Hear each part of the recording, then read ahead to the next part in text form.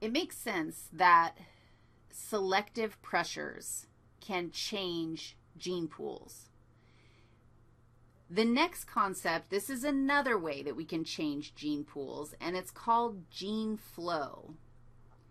And I've come back to this visual of my own gene pool in my own house because this is going to help you visualize how, like, what gene flow is.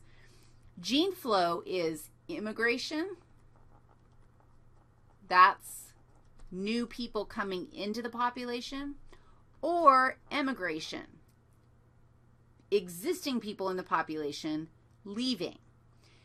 Immigration and emigration both are, I don't know if random is the right word, but it's not necessarily that there is a selective pressure.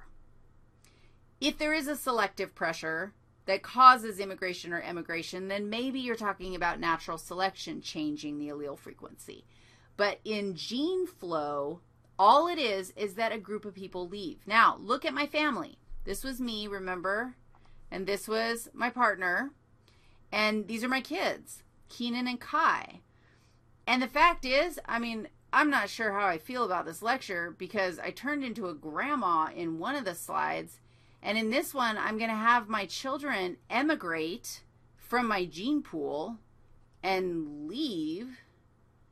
I think that this lecture sucks because, yes, okay, fine, the allele frequency changed, right? Now we have 50% little r's and 50% big R's. But the fella's left. Dude, what kind of lecture is this? That is an example of gene flow.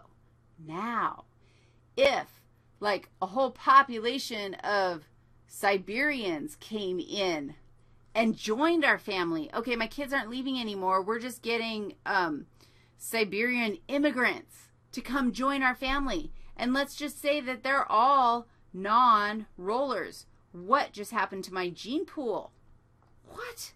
My gene pool totally changed. That's really fuel for evolution.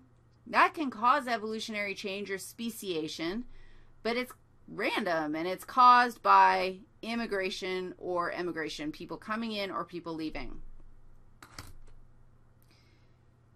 The next one is really random. So you're going to have to take some time and visualize gene flow, critters flowing from one population to the next population, coming in and leaving. That's what gene flow is.